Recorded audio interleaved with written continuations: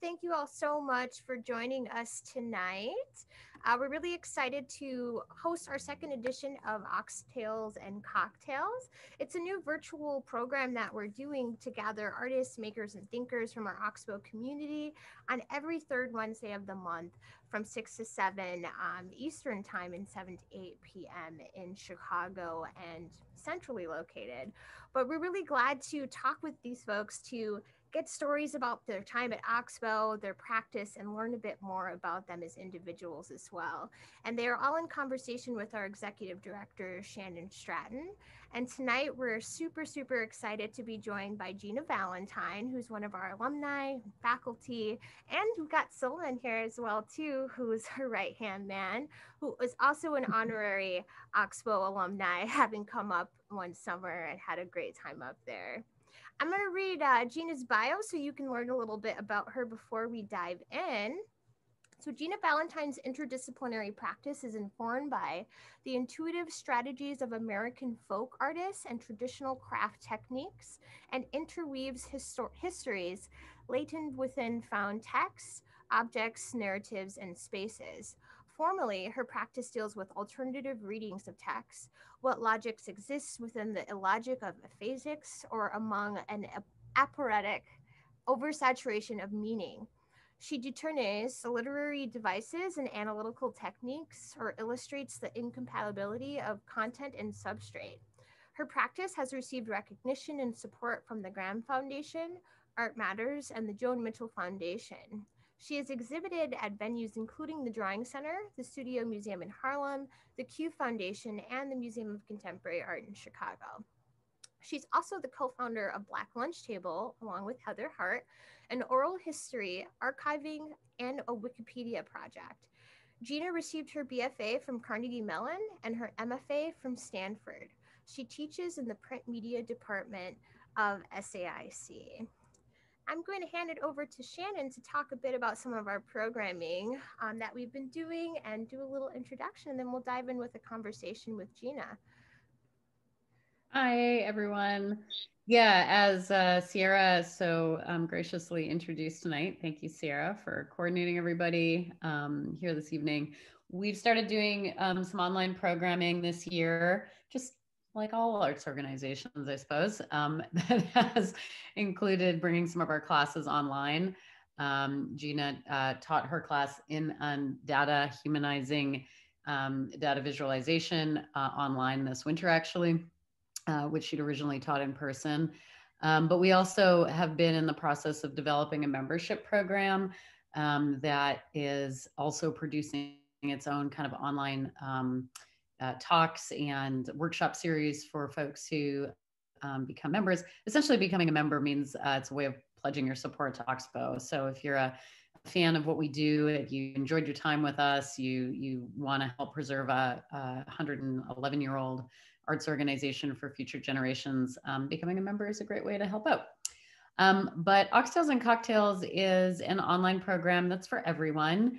Oxbow right now, I'm realizing with a lot of people's help who are on our staff, that we have a pretty extensive but pretty disorganized archive. And a lot of the things that, a lot of the stories about Oxbow are really oral histories. Some of them have been collected, some of them just sort of circulate around amongst people who have been participants or great lovers of the place. So in some ways, Oxtails and Cocktails is a really fitting way to start capturing some of those oral histories in the now by having a conversation and recording it.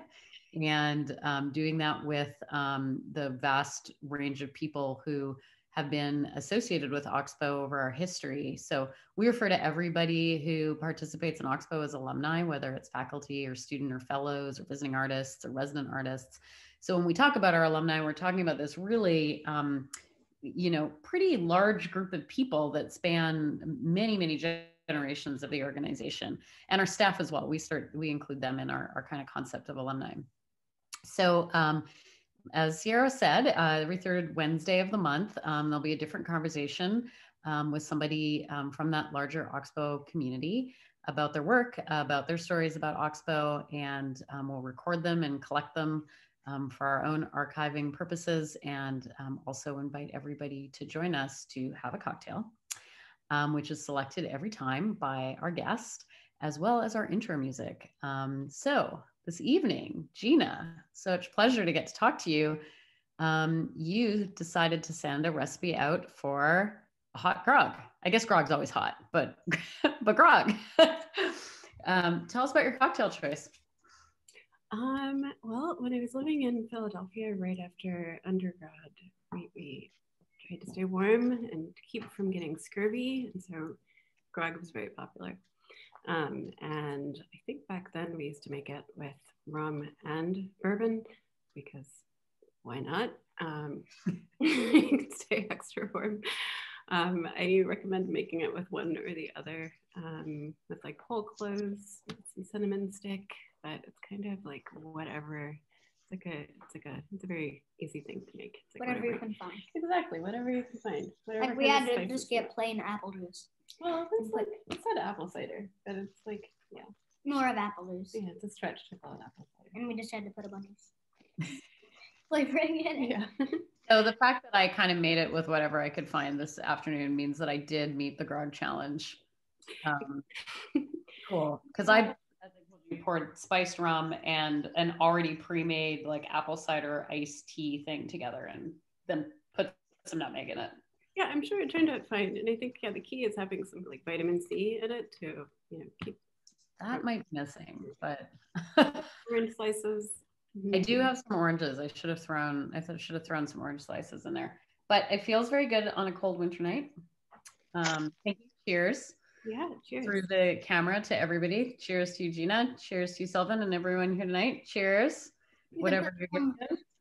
Put some orange juice, some lemon. Yeah. Actually, sometimes people put orange juice in grog too, but I sent Sierra the Wikipedia entry on grog, which is related to glug.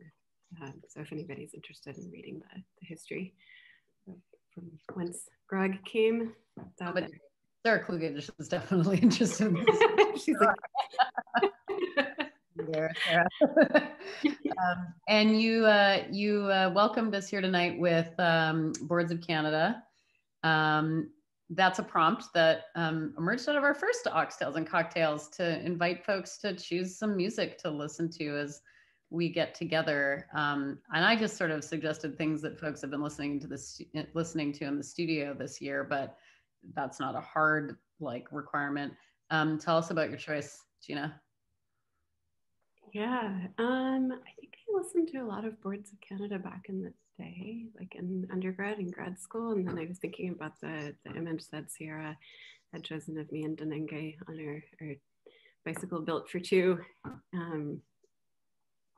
Yeah, it just seemed perfect. And also I've had that song stuck in my head for like weeks. It just somehow took a deep dive back into Boards of Canada. I like that you brought up that the last song was Cocteau Twins. I've been listening to a lot of Cocteau Twins this year too. And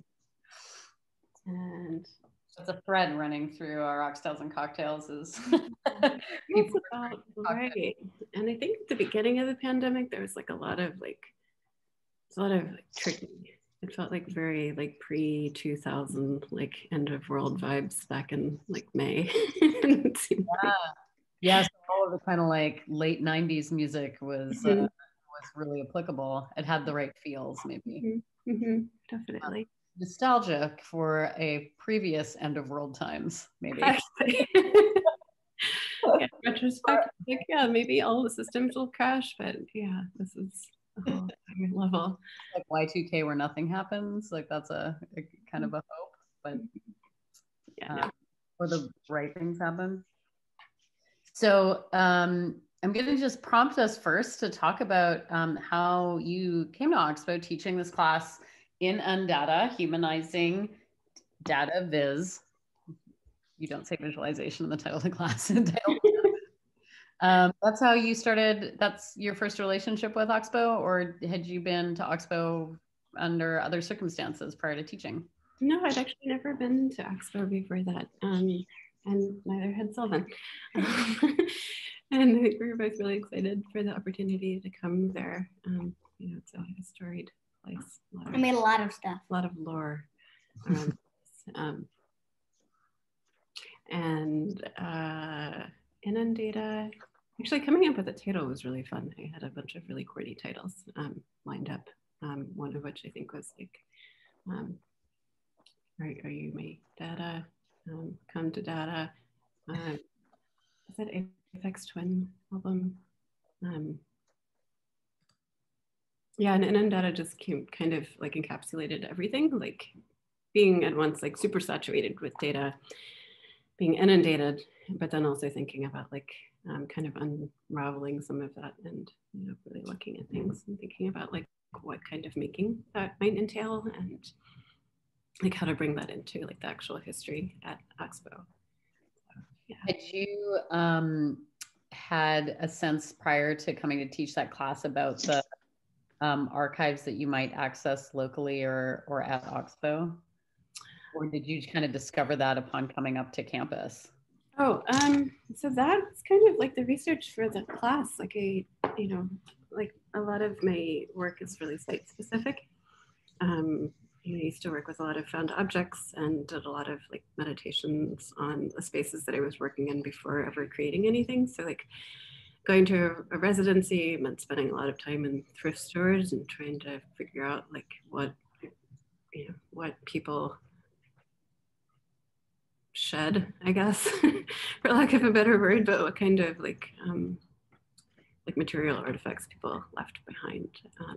Right. It's a really good way to get a sense for like what a community is. But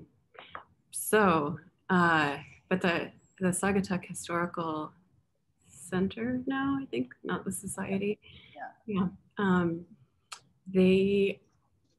It's such a tiny community and so well documented.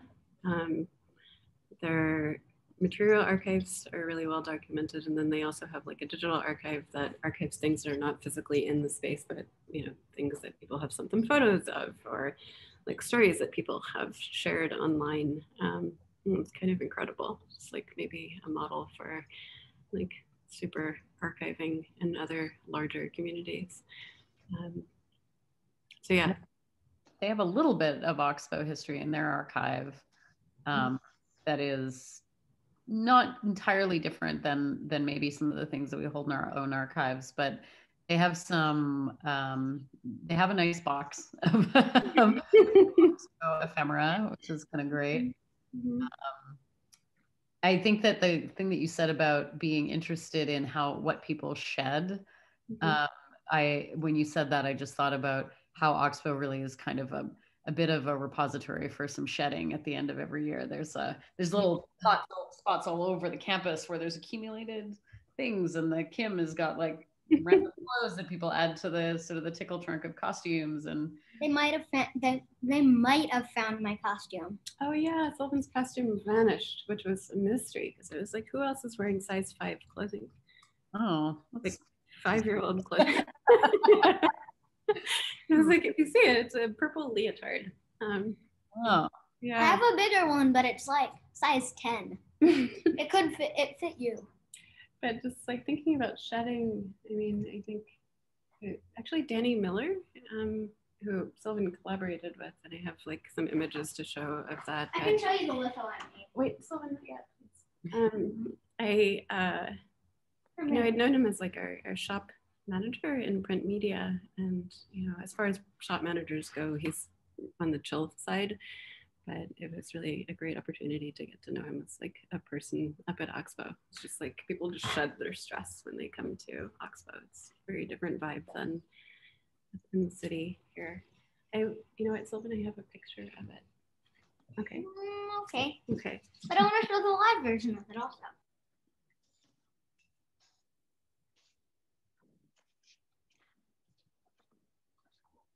I like how Sylvan emerges and disappears into Lake Michigan.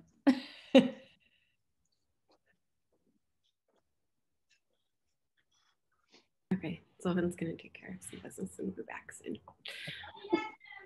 I'll be back soon.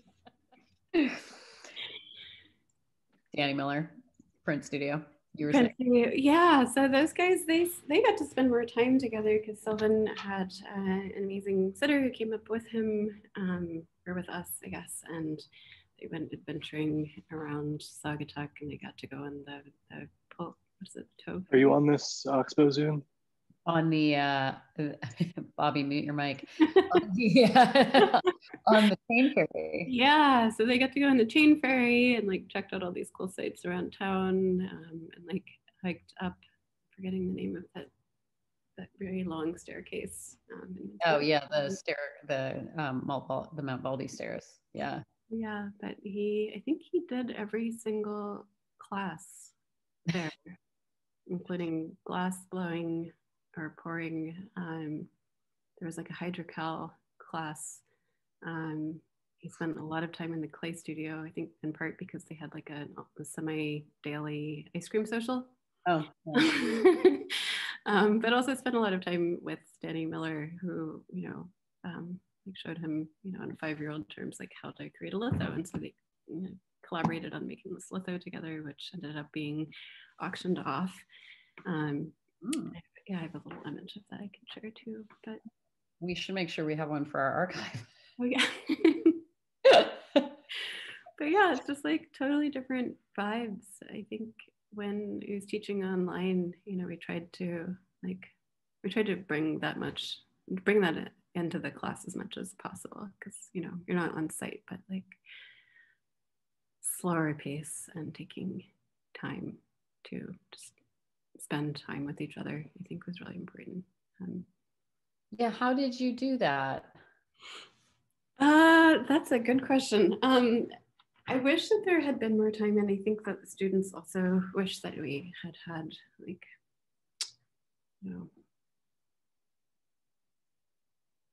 I don't know. I have thought about like how I would redo it, but we spent the mornings together, and then in the afternoon there was a lot of emailing, and some like one-on-one meetings, and they met with each other. But I would say that being online enabled us to bring in a student who was in Shanghai and a student who was in Beirut. And there was another student who was outside the city. There was a student who was in the south suburbs of Chicago, but that wouldn't have been possible if we all had to be on site. So yeah, that was positive. Yeah. Yeah, there is it was an interesting thing for us to explore, like how to bring our education model online when it seems to be so much about site. Yeah. I know that a lot of the slides that you wanted to share sort of this first round include student work, so maybe I'll turn it over to you for this sort of first like slide presentation stuff that you have. Sure. It's funny that Sylvan just left. This part has him in it.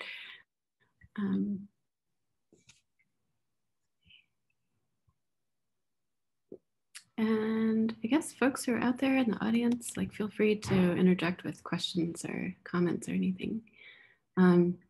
So when we were there, I don't think I have a whole lot of images of this, but we did a day-long digitize-a-thon, because a lot of the Oxbow archives exists in these gigantic boxes, many of which live in the office. In Chicago, a lot of it hasn't been digitized. So just going through lots of old pictures. There are some other great ones that I should have shared too, but pictures of like, the weekend parties from 50, 60 years ago were pretty incredible. So we found this one, and it seemed perfect because, of course, it says Oxbow offers art in Sylvan setting. Oops. So when we were there, we did a field trip to the historical center. So I was taking the bus. Oh man, Sylvan should have stayed. One second, let me see if he wants to come back.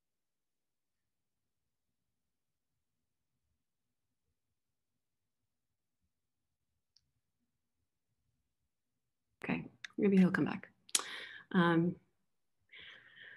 We've done a number of residencies together. Me and Sylvan, we did the Joan Mitchell residency, Marble House. Think of where else, but basically he just comes everywhere, and there's always these environments where children are allowed, and then there are environments where children are actually welcome. And Oxbow is very much a place where children are welcome.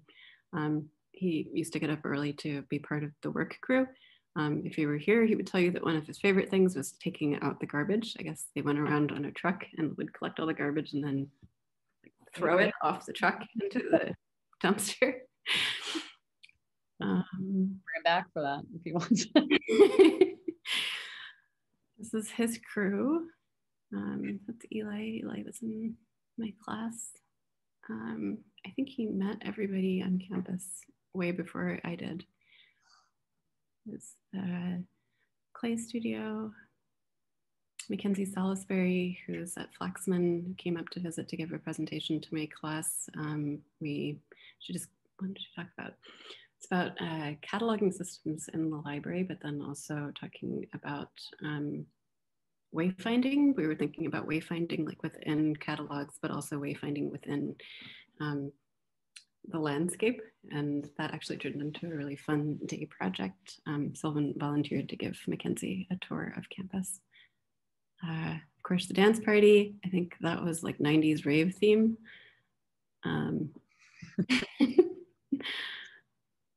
Oh. Sylvan at the Chip and Dipper. Hopefully that is still happening. I know Danny is sadly retiring this year, but hopefully he'll continue to come up to Oxbow. So I think this is after they made their print. But the Chip and Dipper is like a social open print studio night where folks can come in and look at the production, but then also learn about how people make prints. That is the print that Sylvan wanted to show you at the auction. I think, can I show a quick video? Yeah. He had to skip town tonight. I gave him a hard time about it. You can bet on that, but he's on the way to Santa Fe, so, you know, we can't fault him for that too much. But Danny helped Sylvan make this beautiful lithographic print right here this week at Oxbow. So check this out. Sylvan's showing it to you. Look at the beautiful inspiration that this piece can provide. $20. Who's going to start this? $20 right there in the white. Okay, 30. 30 right there, 30 on the side. Sorry, my peripheral vision is like not up to snuff yet. I'll try to incorporate that into my view here. Do I have 40? Who's got 40? Who's got 40 on this beautiful litho? A 6-year-old made a litho, people. $40, $40 in the white. 50? 50? Do we have 60? We just go right to 60 here? 60? All right, 50 going once. Oh, 60 on the side. We got 60 on the side coming in. Okay, do we have 70? 70, I see 70. White sweater. 80. I'm trying to look around, make sure I don't miss anyone. 80 on the side. All right, so we have 90. We have $90. $90 for this beautiful black and white abstract litho. Okay, we've got 80 going once, 80 going twice.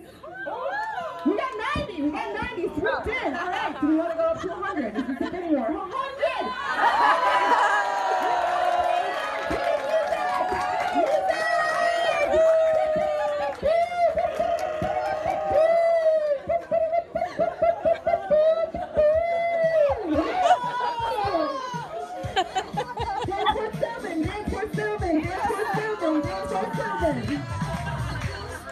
I don't know if you can see it. $100. 100 going once, 100 going twice.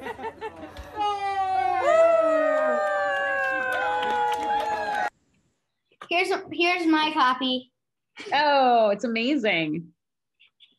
Oh, I love it, Sylvan. Okay, I'm gonna continue now. Okay, bye. Thanks. Bye. Bye.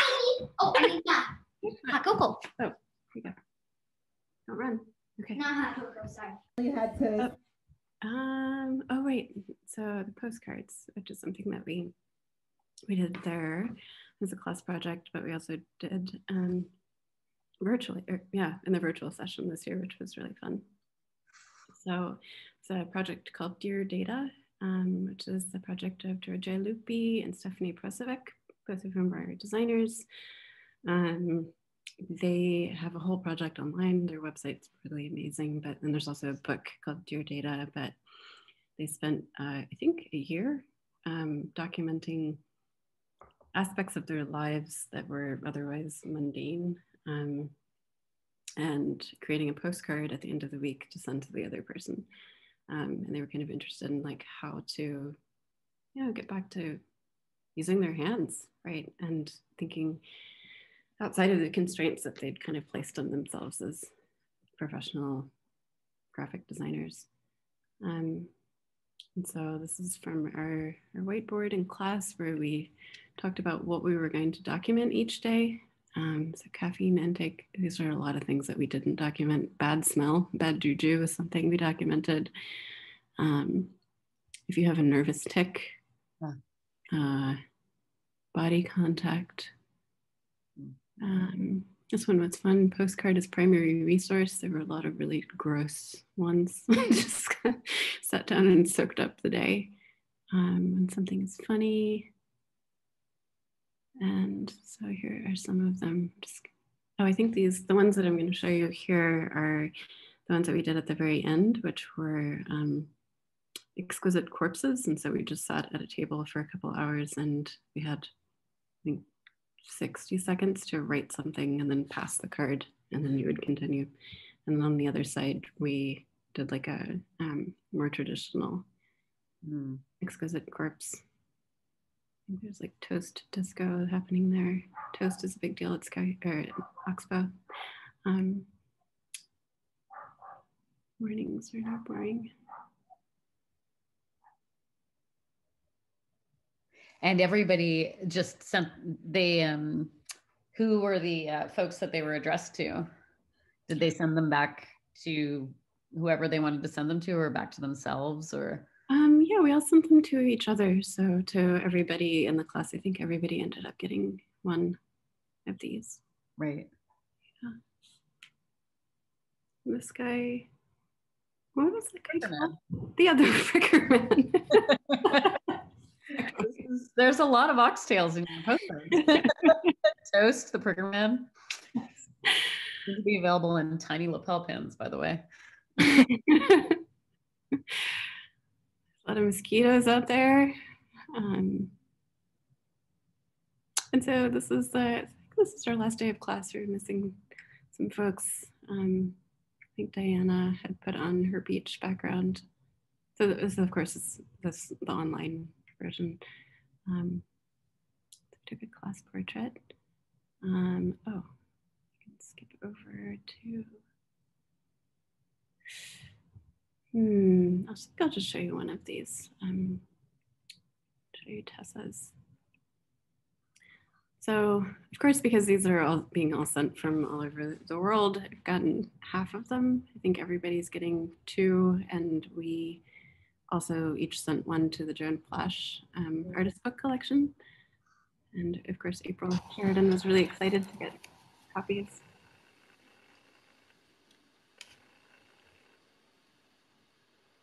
So I asked everybody to photograph or video record their postcards before they popped them in the mail, so we'd have a record of everything that was sent. You can see they're all quite different. So this one, all the times that we said no instead of yes during the day. I said no to my cat when he tried to open the door to the kitchen. I said no to a cup of really, really hot tea. I said no to my thought of going outdoor to buy potato chips.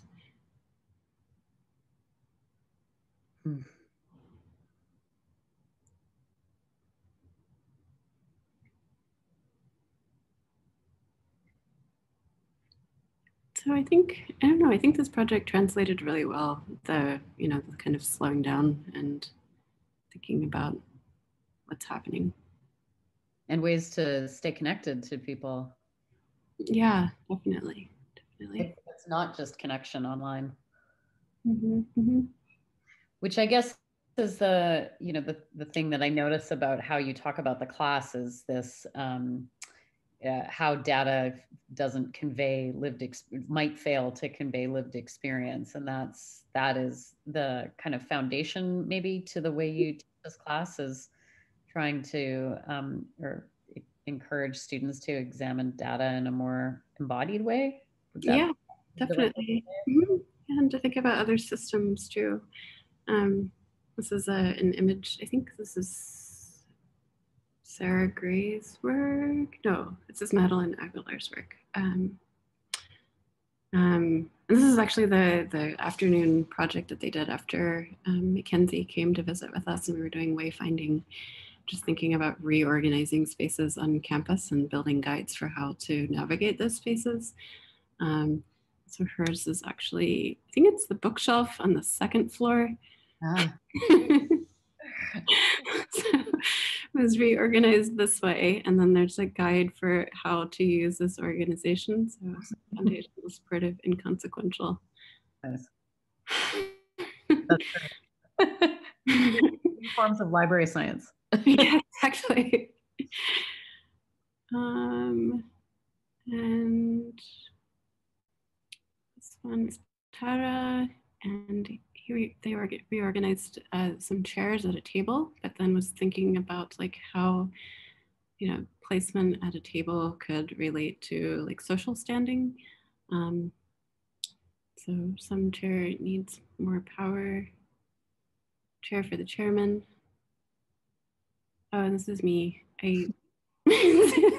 The toast station is always kind of a mess, and it drove me kind of a little bit crazy because there were things that I needed to find and I could never find it. So I was like, I'm gonna make a system here. I could not find the map that I made for it, but like, you know, little things like all of that kind of hot sauce belongs together. Mm-hmm. There's multiple srirachas. Sometimes there were more than two, and there were why? In case somebody steals one of them. But at the same time, I kind of felt like it was a little bit of sacrilege, just because it had like its own kind of organic form. And it's hard to see here, but these are like recipes that people had made for different toast combinations, like butter, cinnamon, sugar, I don't know, a drizzle of honey on top. Sounds good. But you made a map for the toast bar? Yeah, I put it over here, so if it's still there. Maybe Sarah, you can take a picture. Locate that toast bar map. Yeah. There says yes. Awesome. Thanks. Oh, and I think that's it for the Scout stories. Oxtails part of the Oxtails, yeah. So before we go in deep, we do the deep dive into your work. Will you talk a little bit about what, if there is a moment, or just it sort of how you might trace this point where you just like got engaged with the concept of data visualization and wanting to critique it, or teach it and critique it. And I think, you know, obviously how that intersects with your own art practice, which we're going to get into now. But yeah, I want to hear about sort of where you started with that interest, like what the sort of gateway drug to data visualization and critique of it was. I have some follow-up questions about that, but I'll leave it there. Yeah, that's a really good question. I feel like maybe it comes back to the language. I see Lordy Rodriguez is here. Hey, Lordy. We went to grad school together. I bring this up because while I was in grad school, I took a public speaking class because I have always been kind of quiet spoken, sometimes a little mumbly, but I also speak multiple languages. So I think about like, you know, miscommunication, mistranslation, potential for misunderstanding as it comes out of like language, not saying the right thing or choosing not to say a thing. That was one postcard that we did actually, like all these times during the day where we thought to say something, but you know, just like kept it. Like, when does that happen? But also thinking about why that happens. I think as far as like data goes, though, maybe it was after Sylvan was born, and just thinking about how world events were often illustrated through like these little graphics that like summed up like this, these are the resources in the city. It's like, you know, this is how many people have been, you know, subjected to state violence. And it's like this little like dots. That doesn't make any sense. Or, I don't know, we're living in, you know, places where a speed bump is called a speed bump, or places where it is called a traffic table, or places where it is called a speed hump. Like it's the same thing. They'll have like a little diagram that's supposed to help you like navigate that.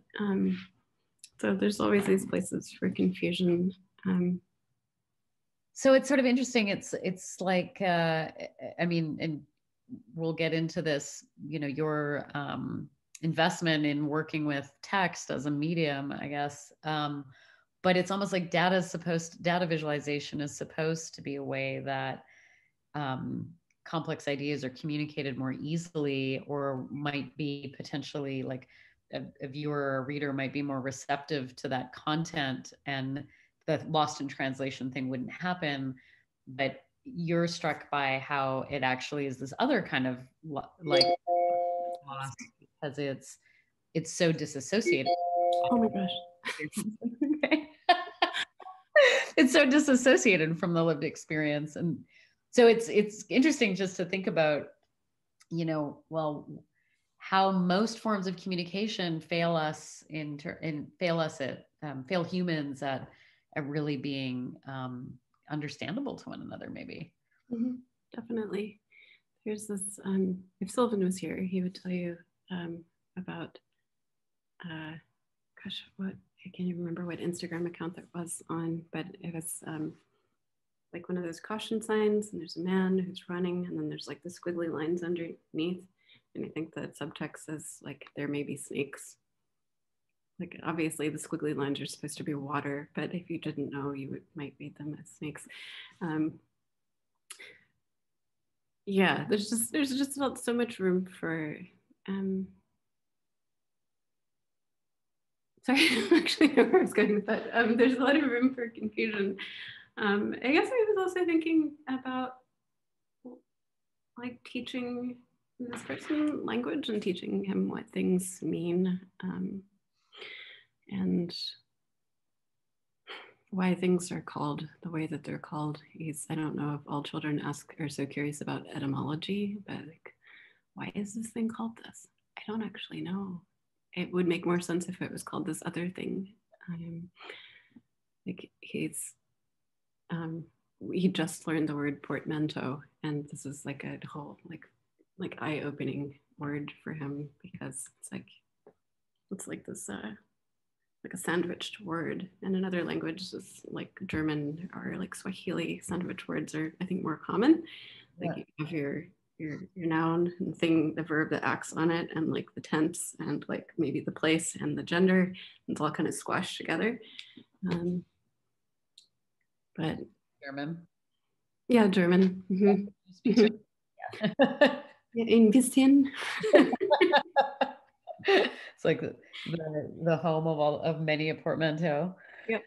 So you mentioned that you spoke several languages, and so although this wasn't a prepared question on my list, I'm curious if that, you know, the having knowledge of many languages was what led you to text as a kind of medium in your art practice, or if that's maybe the trajectory, or if your just general passion for language and for text was also the thing that attracted you to learning multiple languages. Is it just a facility?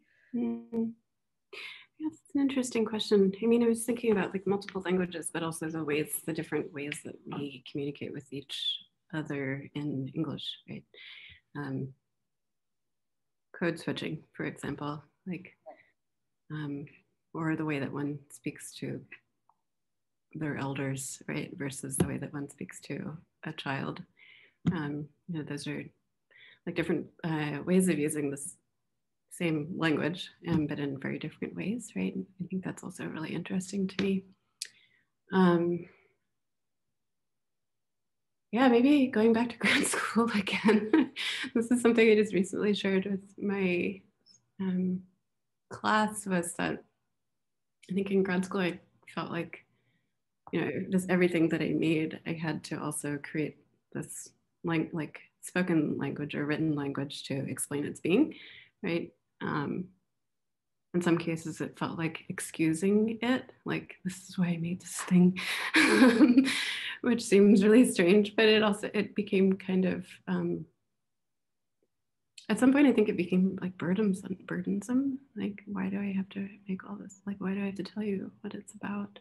Like a second explanation for something that already is a visualization of an idea. Yeah, and of something that like exists as an object or because it can exist in words. And so I think it made sense to bring like the words into the object too, or to have like at least like a writing practice alongside the object making process. Right. Yeah. I think that's one of the things that struck me when I was reading your own writing about your work was your writing about incomprehensible, like being unable to empathize as you're writing about your own work, a couple of pieces being unable to empathize with mothers whose Black sons had been killed by the police or by gun violence. Mm-hmm. And you were writing about dealing with something that's incomprehensible. I think both the action, but also horror and grief as sort of incomprehensible emotions to between people. And I think that got me thinking about, the fact that maybe comprehension is a really ambitious, idea for humans in general. We talk about something being comprehensible or comprehension, but like there's probably no such thing as total comprehension, because there's such a vast there's just such a vast gap between people in terms of how they experience the world. Yeah. Our bodies are different, bodies experienced is dragging with it our own histories and our own experiences. So that comprehension gap was something it really resonated. I mean, I think so you were writing about your work, so you're making a statement about an object that already exists, but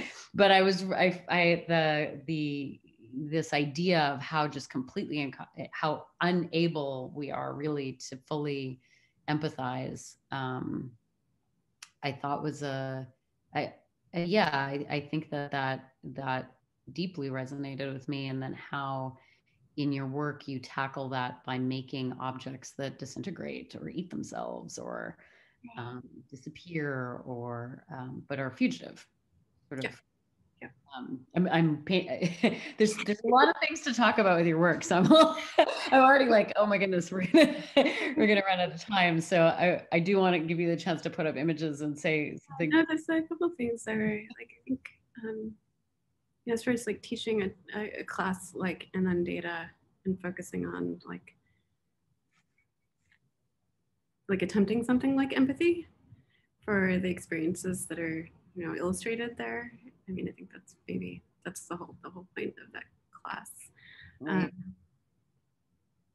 I'm forgetting her name. There is a Bay Area artist who I'll look it up maybe in a bit, but she had done this correspondence with a person who was serving a life sentence, and the majority of it was in solitary confinement.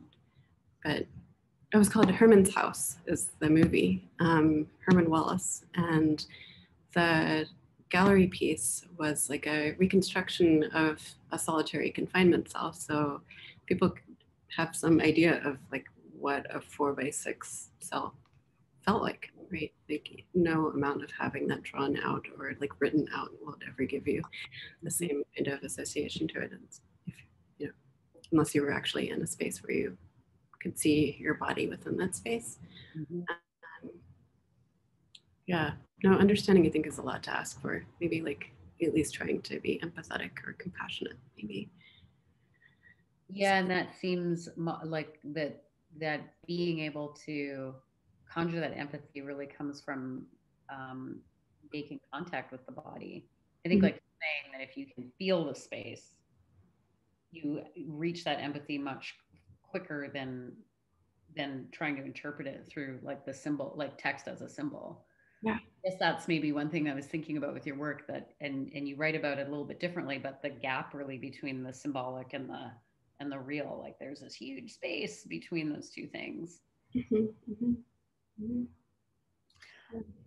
Will you talk a little bit about, well, I have two questions. Maybe actually I should ask this first one though, before I ask the second one, because the second one's a process question, which I think is the right one to ask before you show us more images.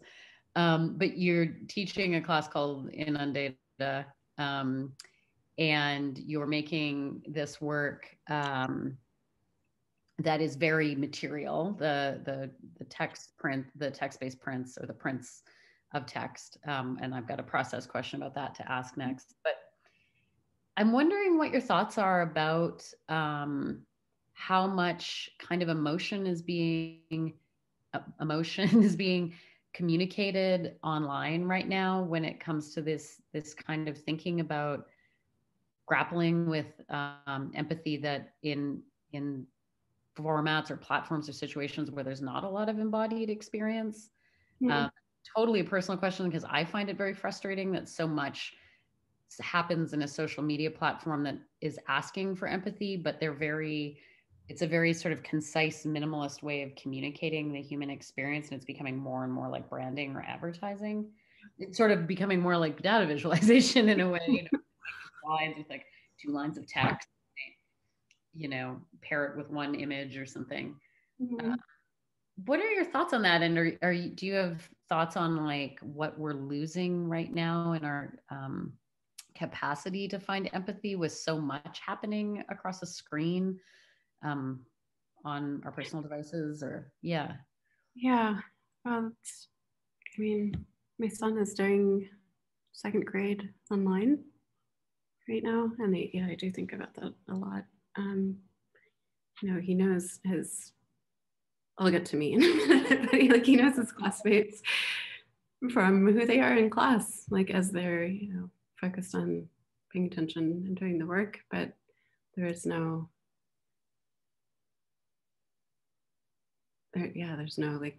physical contact.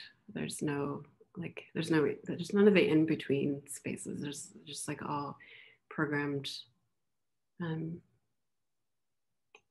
all programmed engagements, or all planned engagements. I was thinking, actually, there's been a number of articles just about like this sort of, I always call it gray space, but the space that's between events, right? Where you're just like hanging out at the bus stop or walking down the hall to your class, or whatever. Like they seem really mundane or like commuting and being stuck on Lakeshore Drive. Those are things that I miss, which is weird. But there are also the times where you might run into somebody and have a conversation, rather than having, this time where you're like, hey friend, we're gonna meet on FaceTime and talk, right? And we're gonna talk from here to here. I'll send you an iCal invite, right? It's like such a different way to be a human. As far as like, what's lost in empathy?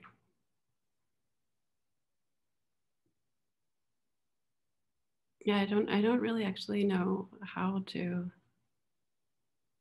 process all of that right now. I'm thinking of all of the, the many petitions and letter writing and the reckoning that so many institutions are doing right now. And I'm also thinking about like how depersonalized these engagements are, like between the constituents and the institutions, because behind the screens, it's not like an actual person that maybe you run into when you're getting coffee. Right. So it's like scheduled empathy.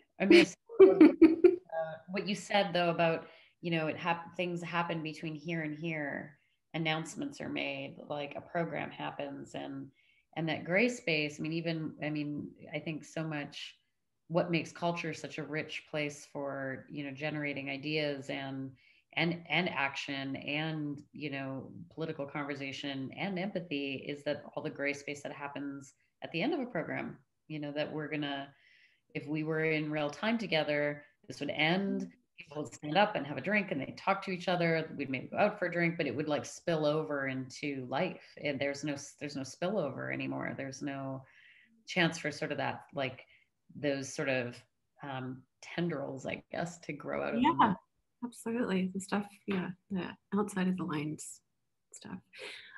But at the same time, I mean, for parents or those who can't normally venture out in the evenings, this is kind of a great thing that everything is just online. I can come to a meeting at 9 o'clock at night, no problem. Yeah. And I would also say that I've been able to connect with a lot of people that I wouldn't normally have, just because of the way things are presently. So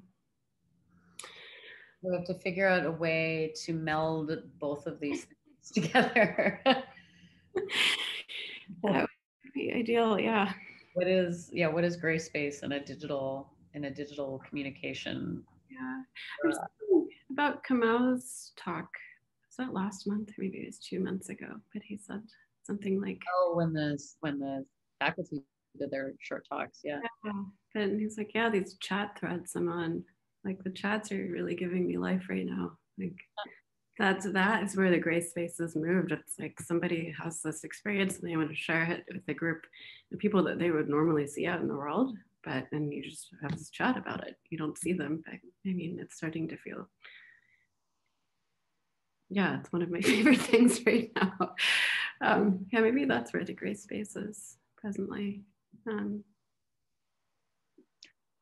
gonna let you show some work so that I can ask other follow-up questions. Sure. I haven't written anything.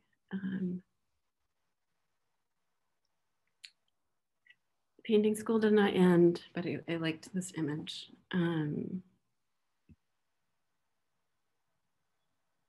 This is some ink. So I make this iron gall ink. This is kind of what it looks like when it starts corroding. It's very cool. So yeah, you were asking about language. I think it all kind of goes back to this. I wish that I had known this word like 20 years ago. I think my life would have been very different. But aporia, it's like, I mean, there's so many different meanings for it. But I like to think of it as a mass of information in the process of gaining legibility, or in the process of competing with other information for legibility. So like a cacophony of voices. That is Sylvan, and I think he's 3. We're at a monster drawing rally. And you have iron gall ink with you. Yeah. People were like, what is that stuff? And iron gall ink eats away at certain papers. Yeah, it eats away at all paper, but okay. Yeah, but some paper more quickly than others. I think just because of how porous some paper is, and yeah, it's like cotton-based paper goes pretty quickly. Flax paper doesn't seem to corrode very quickly.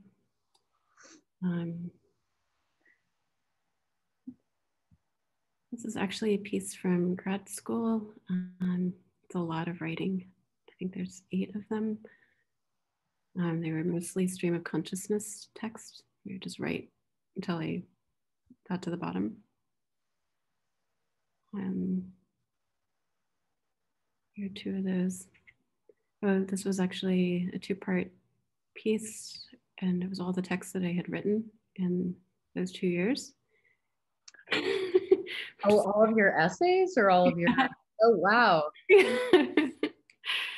For some reason, I misunderstood that when I was reading about this work, that it was automatic writing. Oh yeah, so the first series here, this one is automatic writing. That's automatic writing. Okay. And all of your essays. Oh, yeah. I mean, I guess here I was also just, I was interested in impermanence too. It's like I said all these things, but they're not, you know, nothing's static. Right? Right. Nothing's set in stone. And this is what happened to it after I graduated. I wrote it all on the floor in wet erase marker. We had like a screening and an opening and a very long dance party. And it was all completely obliterated the next day. Huh, interesting. Yeah. Thanks for this conversation. I realized so many things about my work. I've got this question that I'm dying to ask you. Yeah. That I feel like I just want to pose it right now, just real quick, because I might be jumping ahead because I assume you'll mention Black Lunch Table probably. Mm-hmm. But I think I was thinking about that project, and then as its own project, you're collecting oral history, so you're collecting and thinking about the archive that way. You're interested in archives anyways as a researcher, and then over here you're also making work where there's like redaction or removal or erasure happening. And I guess I just was wondering if you had a thought about this. The way you're sort of both working with materials like the iron gall ink that eat away at a substrate. Mm-hmm. And you also have this collaborative project called Black Lunch Table where you're collecting around sort of an object that symbolizes like eating and being in community with one another. Mm-hmm. So there's like interesting ideas of like eating versus consumption, like sustenance versus like consuming in a negative way, or that I kind of love, like what is the same and different about feeding ourselves and that going into the body and into the mix versus like redacting or like removing or destroying something that's like eating itself this other way. There's sort of like almost like a snake eating its own tail. It like comes back around and becomes the other thing. Yeah, no, I like that question a lot. I think it's like collection and destruction, maybe. I don't know. I think in both cases, in any case, there's always something missing from the story. There's always something that will be forgotten. There will always be something that's not told, right? And there will be parts and retellings of stories that are always left out, like either on purpose or by design.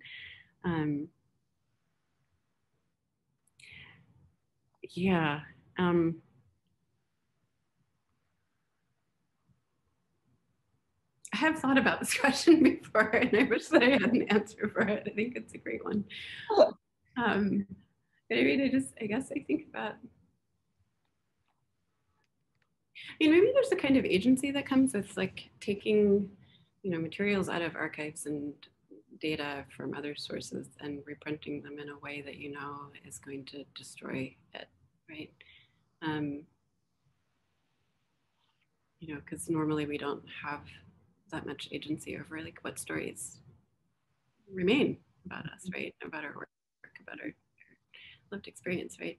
So like maybe doing that or like embedding that into the construction of the work is like a way of owning or like controlling that narrative a little bit. Yeah, thanks. Like I wish I had more questions. I like the questions though. Or I wish I had more answers, sorry. This is a conversation as promised. No total answers necessary. I'm sorry, I'll let you keep going. I guess I don't have anything to say about this picture. I don't know why it's in here. This is just me looking forward. Man, this person, this is Eloise Corba. I kind of, obsessed is maybe too strong a word, but I was enamored of her and her writing in French and German, and I thought it would make more sense if I translated translated it, and it makes a lot less sense in English because there's no rhyme, there's no, it's detached from like that space and that place when she was writing it. So I wrote a book about it, and in that book there's like these translations that are, the words are all situated in the way that her writing was, so you can read it. Oh, this is fantastic. Yeah, and the series of this is printed in Stephanie Jemison, who's in New York, I think. She had a book, a provisional publishing project that was called Future Plan and Program. And my book was one out of a series of, I think, a dozen-ish books. Yeah, and so for my present praxis, this is Sylvan at a Moral Mondays rally in North Carolina. And so, yeah, I think after he was born, my practice shifted a lot. Like, I think it had been more caught up in formal concerns. And then I really began to think about like what my role was as a mother, that I would have to explain like what the hell is going on in the world to this person soon, because he was about to have a lot of questions. And I was thinking about like how to explain like what Moral Mondays were, what the Silent Sam, like the Confederate statue on UNC campus was, what the Confederacy was, what is white supremacy. But I'm thinking about like how to explain those things to like a 4 or 5-year-old child. Like you really have to think about like what those things mean to you. That's me. That's you. Yeah, it's little dude. And think about them in a way that is honest, right? There's also me. That's also you. That's in Chicago, though. Mm-hmm. I think that was at the Women's March. Oh yeah, and I put this one in. There's one June. There's one June, but I think, which one is Madeline? I still wear that tank top. That's Madeline Aguilar, which is really funny. So this, we did this interview. Hung on, and I used to wear it. We did this interview. Last year I wore it. You did. It was really small. Do you remember when you took that photo? No. No, it was at the park with Hong An and Swan. Actually, I think so. Mm-hmm. But for the parents out there, Cultural Reproducers is a really amazing project. They have, as you can see, a residency report where they talk to parents who've done residencies where you can bring your kids and or your partners. Like Oxbow and Marble House. Mm-hmm. Or Marble House. Mm-hmm. Yeah, those places. And so Krista does interviews with them, but then she also has a huge list of resources. But it is great. And Krista Donner was kind of like, I was totally a fangirl of hers. And then we moved here and we met. And I'm friends with Stella. And now Sylvan's friends with her daughter. Stella, yeah. And I just thought it was funny that Madeline is in here because now she's a grad student in print. And so this piece here, I think it relates back to one of your questions about like parsing text. I think, realizing that there is no possible understanding, like going in a more absurdist direction. Like if I look closer at the text that's in the newspaper, like under a microscope, will it make more sense? I mean, no, obviously, but I mean, maybe there's something to be said in there. So this is called explication de texte, which is like close reading. Explanation of the text. Explication, yeah, yep. I just guessed that. That's right. And so whenever I would see these texts in the newspaper, it would be hard to really consider reading anything else that was in the newspaper. That would be it. So I just wanted to make a newspaper that was only the phrase "shot my son." But it's ginormous. It is ginormous. Like you would just see like this much. Mhm. This much of Yeah. the O Mhm. on a giant piece of paper. And as I was researching for that one, I was looking for some way to degrade text. Like I felt like the text was actually too heavy for the substrate.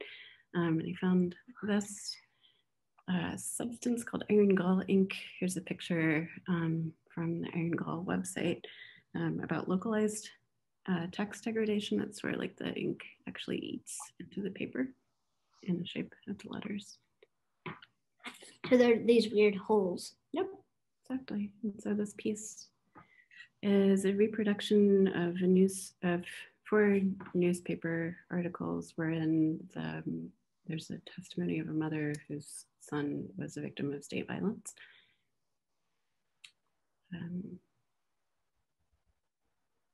And will they continue to eat away at? No, not these. I mean, I won't call it cheating, but I accelerated the degradation. So it's like iron gall ink, and then I went over it again with hydrogen peroxide, which like speeds up the degradation. And then after that, it's fixed. Like it doesn't. Yeah, no. Zoom in? No, I can't zoom in. But basically, there's just holes where the letters were. So. Yeah, I'm surprised you can't see white behind the letters. Well, yeah, over there mm-hmm. you can. Mm-hmm. It's that the letters are still there. They just fell onto the paper. Mm-hmm. So yeah, there's four of those. And the piece that you guys saw from the drawing rally. And also maybe at the museum. Is the 35 most heavily gerrymandered districts in the country. I think this is all on 18. There are 18 of these. There's 35 of them. It says 18. There are 18. Why do you see 18? I counted them. Oh, well, in this picture, there's 35 total. But anyway, the paper is made from CIL cotton dress shirts, which are like really, really fancy cotton originally from the CILs, but I think it's no longer grown there. And it's not going to eat through the paper entirely anytime soon. But one thing that's really nice is that it kind of grows these crystals on the outside of it. And that's the first image you showed us, that close up, that kind of like, yeah, exactly. And so now they're in glass, so it'll slow it down a little bit. But yeah, I mean, I think it's one of those places where like that form, like that does not tell you a whole lot about the lived experience of that place. I mean, the only real thing you need to know about spotting a gerrymandered district is that if it looks kind of crazy, like it's this one. Yeah, or exactly. Like what's this part? Exactly. What is that part? Like what happened to this? It looks like a bunch of islands. Right. Exactly. If it looks fishy, it probably is gerrymandered. Someone did that on purpose in order to give, one party advantage over another party. Or like what? Oh, wait, and here. I love this image here. This is the very first gerrymander. It's named after Governor Elbridge Gerry. And it kind of looks like a... Kind of looks like it looks more like a dragon than a salamander. Yeah. Yeah. It looks like except that the wings are added, or the tongue. Oh, yeah. Mm-hmm. And there are no feet, or claws. There are no claws. No, it's true. So yeah, that's what they look like up close. So it looks more like little tiny pieces of cotton instead of crystals. The thing that I really like about these is that it really depends on the humidity where they're shown, like how they trained. So if it's really warm, so if you're in North Carolina, it would probably go faster. Yeah, it's true. They do definitely change faster in North Carolina. Or in a basement in the summer. And this is called Fault Lines. It's currently up at NCA. It's the 9 states that were formally protected by the 1965 Voting Rights Act.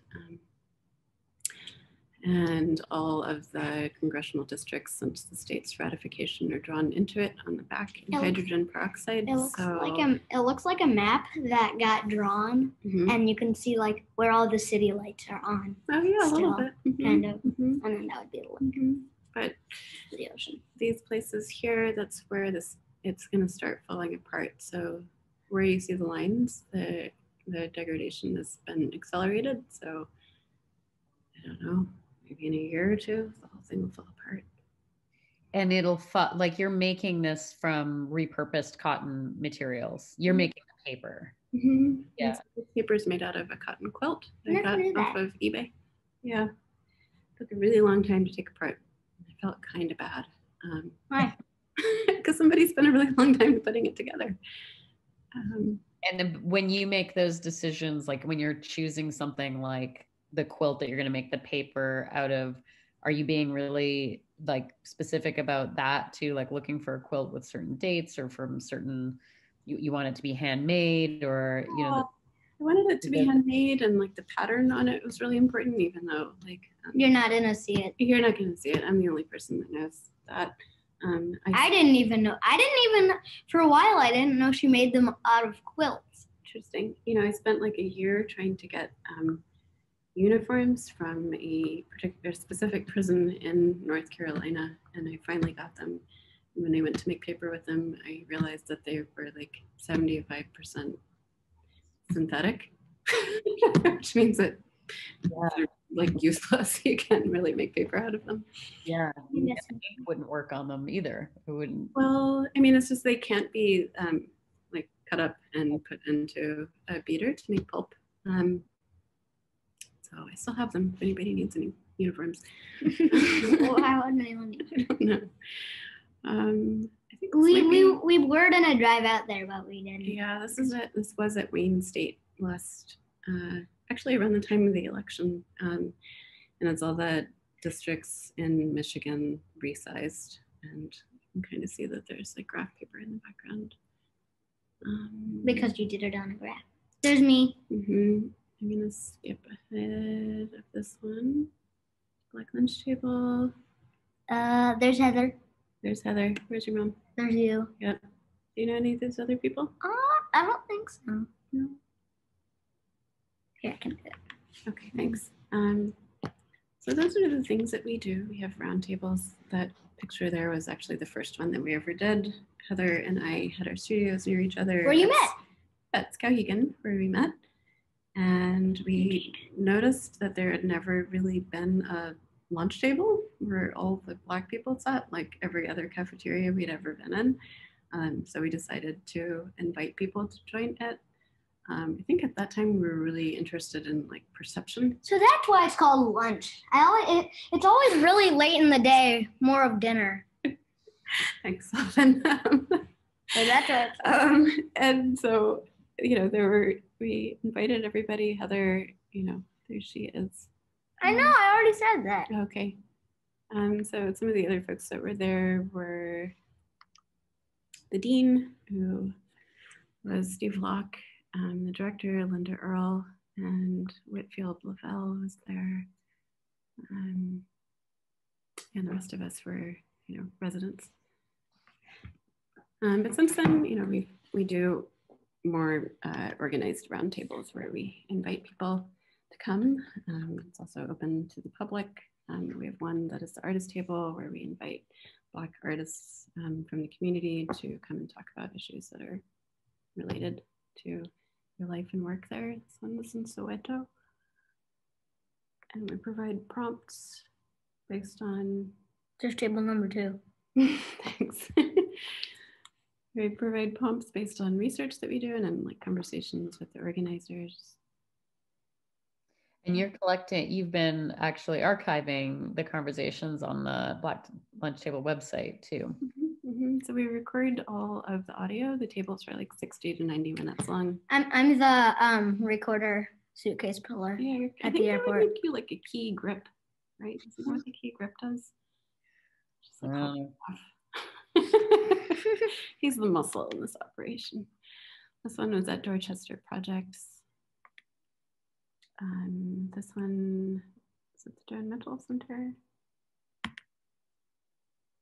This is from the People's Table at Project Row Houses, where we invite everybody from the community. It's like similar format, but the questions are like around socio-political issues.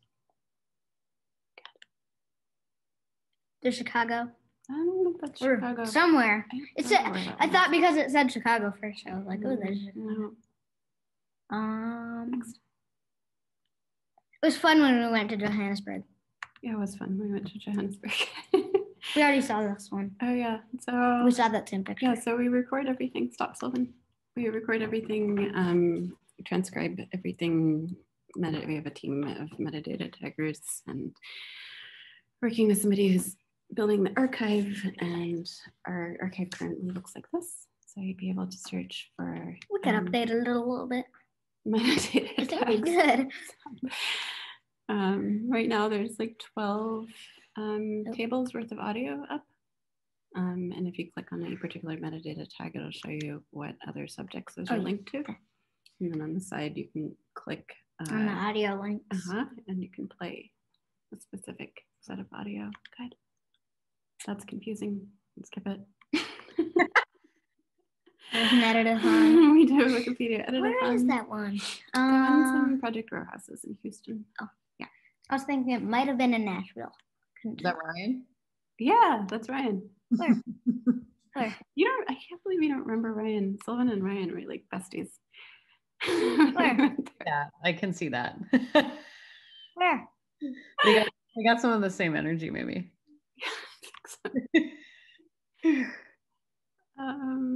So there's a lot of reasons we edit. One of them is to shift the demographic, but you know, Wikipedia editors edit what they feel comfortable editing, and what they're interested in editing. So there's a lot of subject matters that are underdeveloped, like Black artists. Yeah, you can change it.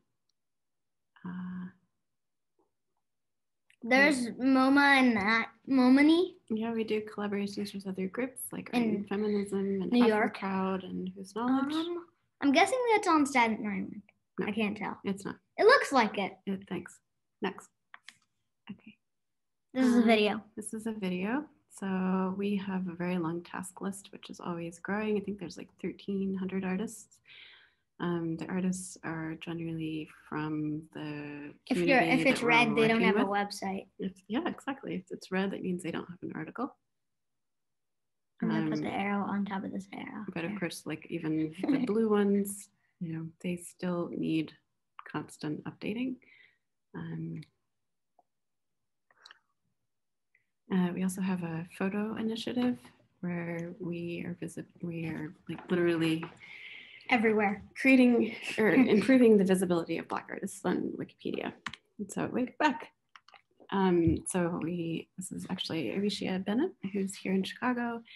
Did you remember Arisha? Her? Yeah, we ran into her. I couldn't tell. Didn't know. Or them.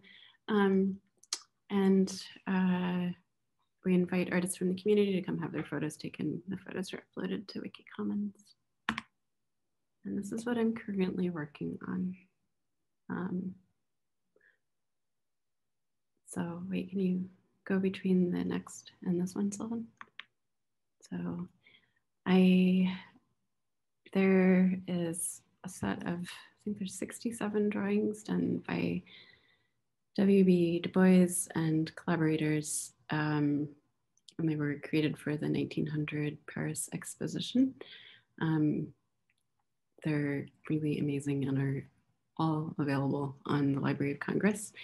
But the project I'm working on right now is looking back at the drawings from We have those hung up in the studio. Yeah, 100 plus years ago, and thinking about like using the same visual languages but with new data. So basically I'm just recreating these drawings but with data that is current to see how much it changes. So I have been working with data.census.gov website. And For your class. yeah, in my class, we had some folks from the census come visit with us and show us how to pull APIs. And then you also made that ginormous graph, And which I helped you. Thank you. I suggested a bunch. I remember that one. Yeah. The relative Negro population in the United States. Where's Chicago? Chicago is right there. Mm-hmm. Mm-hmm. That's the one. That's the one I helped you make. Oh yeah, you did help me make that. I did. Thanks. So looking at where there are the highest concentrations of. And then we made a remake of Wait, remodel. We made like that remodel. Can you go back? Thanks. But we made a remodel of that. Yes. Can you Also. go? Yes. Okay, thank you. Are they going to be translated into prints or works on paper again, or is this a moment where you're staying in the digital? Or No, so I'm just doing all these as mock-ups right now, and then the next phase is actually drawing. Mom, you had to show Alaska. And so recreating. I did forget to show Alaska.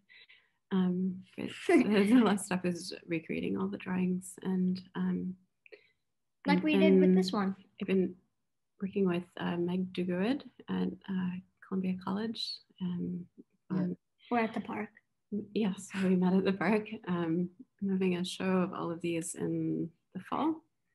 So got a lot of work still to do on all of this, but actually we just collaborated on an essay for the MIT Thresholds Journal, just talking about the process of undertaking a project like this and like its significance right now.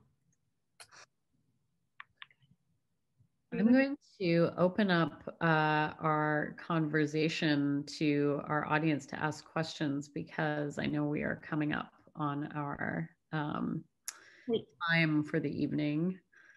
So I just want to invite anybody in our participant in our audience to throw some questions in the chat box that you might have for Jina. Oh, and this is the remodel of this one. Yeah, thank you, Sylvan.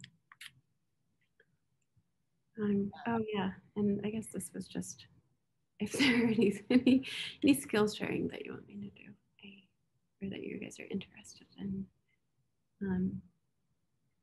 how and where to wiki. Go to wiki. Ink making resources, census data, search resources, API pulling. Free. Andrea Herrick wants to know if you use a standardized blank postcard template. Oh, yes. You can also just get like blank postcards from Lick. Oh my god. Oh, no, I just wanted to stop sharing screen. Oh, I know how. Oh, okay, thanks. I'm pretty sure I know how. Well then. I got it. One sec.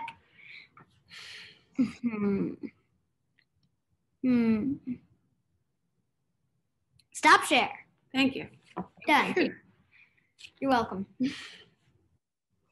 I have another question for you, but I think we have 7 minutes left before we would have been at the 1.5 hour mark. So I will let anybody else kind of pipe in. You can throw a question in the chat, or you can ask it. You can turn on your mic, turn off your mute, and ask a question if you want to too.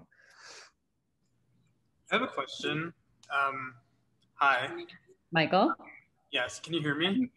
Yeah, we can hear you. Okay. That ink that you were using that eats away at paper, was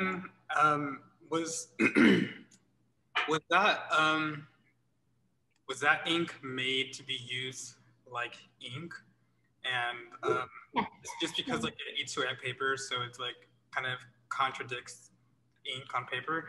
And also, like, how did you come across that? Just seems like a very, very, very specific ink, and I didn't know about it until now. So yeah, I mean, I think people stopped using it because they realized that it's like it eats your paper. Caustic, yeah. But no, I think it was actually very common. I just put a link in the chat there to Iron Gull ink, but I think it how to make it properly. Yeah, and how to make it properly. I said probably. The problem with it is that a lot of folk recipes have too much iron in them, which rusts faster, and when it rusts, apparently it also makes sulfuric acid, which of course you know is dangerous and eats stuff. So that's why it eats the paper.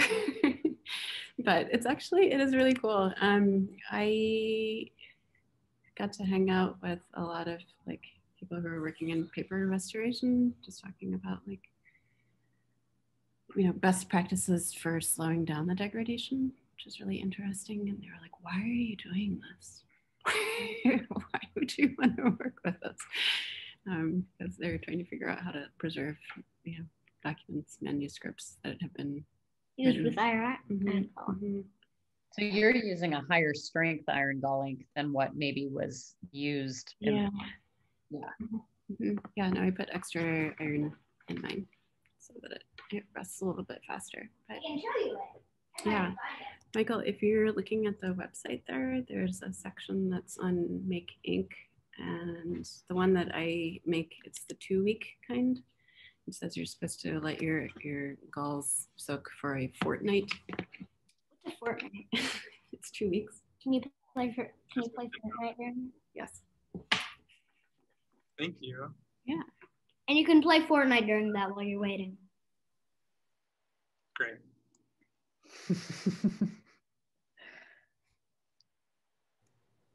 Got a question from Luis. Raised his hand, I think. Lordy Rodriguez has a question. Lordy. Hey, Gina. Hey, Lordy. Nice to see you. I have a quick question. The work where you are taking contemporary data and using older visual language, is that correct? If I'm interpreting that right? Is there any reason for how far back you go? Like, is there a visual language, let's say 80 years ago, from that you're appropriating to display this information that may skew that information as opposed to information or language taken from the 50s? So the W.B. Du Bois drawings, we can kind of put this link in the chat also. Why do you put a link in the chat? No, this is something different. So it was doing the research on this other project, and I was like, man, I don't know if anyone will ever care about these drawings I just made. They are like literally just drawings of weather reports. Like, is that boring? Has anybody done anything like this before? And as I was researching that, I came upon W.B. Du Bois's like infographics. And I thought they were really beautiful and fascinating. And there since has been a book that just came out about them. Apologies for linking from Amazon, but here you go. But it's W.B. Du Bois's data portraits. So you can also get it on your Kindle if you want. Yes, or get it from another source. Or get it on a Kindle, on the Kindle app, I guess. But yeah, so basically I'm just remaking the W.B. Du Bois's drawings, right? But with contemporary data. So he had like things like, you know, like educational attainment of Negroes in the United States. So like, what does that look like in 2020? Or you already did that. Renters versus landowners, or like indentured servants, church.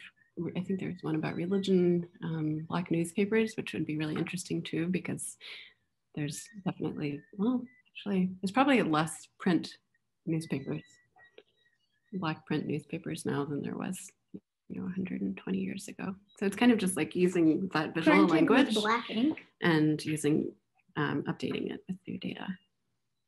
You mean by printed with black ink? No, I mean they were Black people who were. You have to be more specific. Thank you.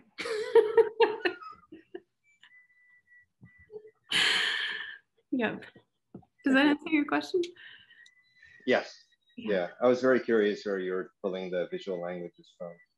Yeah, so not my own. And I know there's a number of artists who have done projects with that collection of drawings. Like Theaster Gates did one where he took out all of the data.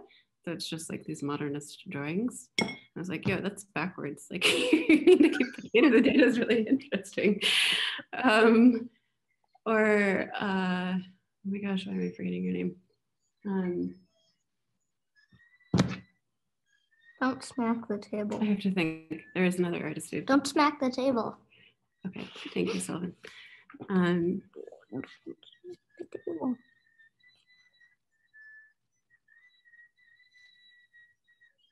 Let me see if I can find her.